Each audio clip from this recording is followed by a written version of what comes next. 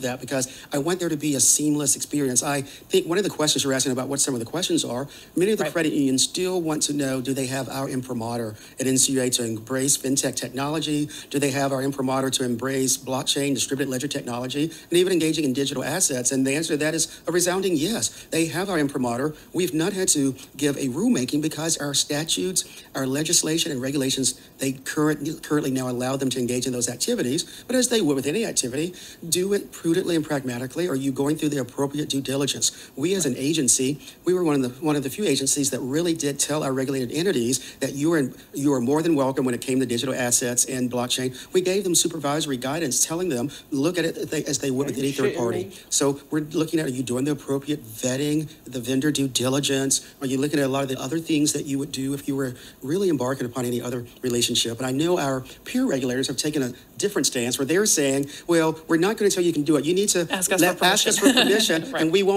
will give you a letter saying we're not denying it. But that type of regulatory uncertainty and regulatory vacuum is what we're trying to prevent at the agency. So I think many of our regulated entities will say that we've been very forthright, been very forward, and I'm very proud that all three board members are so in unison and wanting to embrace the technology. I mean, I really had really great joy when I was able to get all of their support in creating the new office and moving forward with some of the other ideas with the new FinTech director position. So I think the one thing that I hope comes loudly and clearly from our conversation today is that we do not want to stand in your way, provided you're going through the appropriate due diligence as you would with any third-party vendor, as you would engage with any partnership. I think you need to measure the complexity, measure the risk as you would with any activity. And